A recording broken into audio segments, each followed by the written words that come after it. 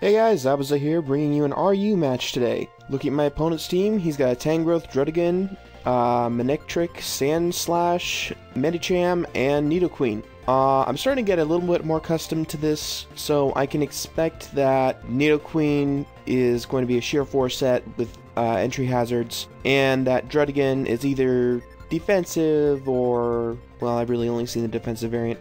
Just from my own Tangrowth, I know that these things are very bulky physically, and the other three are pretty much a mystery to me. I mean, I know that Electrike can run a Choice Scarf set, so maybe Manectric can too. Sandshrew a good spinner, so maybe Sandslash is too. And Meditite is banned in Little Cup, so I have no idea what to expect from Medicham. So that's enough from me, let's get to it. My opponent is Keke, who I met on the Smogon Wi-Fi-Battle Finder. I'm going to send out my Buzzard first turn as he sends out his Nidoqueen. First off, I'm going to set up my Stealth Rocks. That's what Buzzard does in this team, unlike my Little Cup teams, as he's going to go for the Thunderbolt and get me down my Sash. But I actually modified this set recently, so guess what it has? Endeavor. That's right. So now I can use Endeavor whenever I get down my Sash, and then Quick Attack. I love it. Absolutely love it. You know, I actually got this idea from my last opponent. He was afraid that I was using an Endeavor set. I'm like, huh, why don't I try that? Considering I have absolutely no reason to be offensive with that with the Archeops, I just thought, hey, why not go with the kind of a gimmicky set? Anyway, he knocks me out with a Rapid Spin, but I don't care. Not a lot of his team is weak to Stealth Rocks anyway, so it just means I was able to get Endeavor as Sandslash.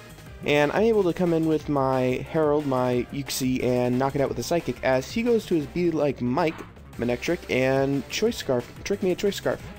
And now that I know that, well, it is Choice Scarf, it's he's going to go for the Volt Switch now, so I switch into my Drudigan, kind of expecting that, and I knew that it would be the best to resist it, as he goes into his own Drudigan, but I've got my Trick Room up now, which means I can go for the Outrage and knock it out.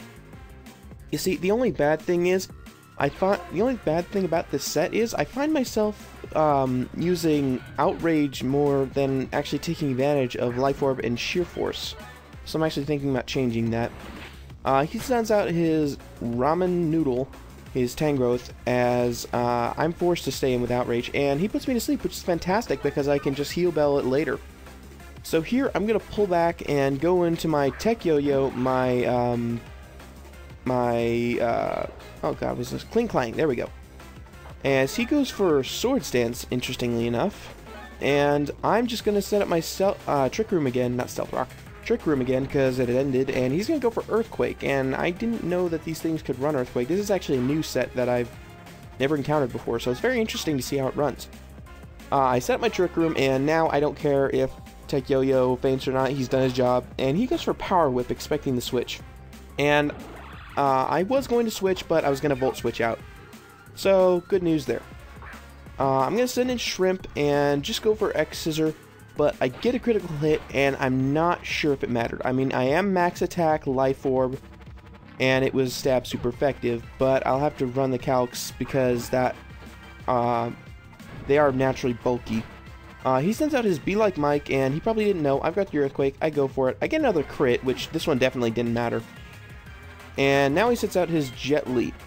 And I'm going to go for X Scissor, and I'm thinking, I don't know if this thing, I find out later, is Scarfed, because the only way that it could outspeed my Uxie when I bring it out now is if it was Scarfed, which is good, because if it was, then it can't switch moves, and if it wasn't, I just go ahead and knock it out with Psychic anyway. So I knock it out, and that's going to be the end of the battle. Thanks for that battle, KK. Sorry about the crits, man. Okay, so talk of the day. I originally had a message from a friend of mine, Mega Keldeo, but since I just found out about a certain airing on YouTube, or actually global, I just gotta talk about it. So, what do you guys think is gonna be brought to Pokemon Generation 6? I don't know about you guys, but I really thought that Pokemon X, the X Pokemon, I'm guessing it was a legendary, looked really cool.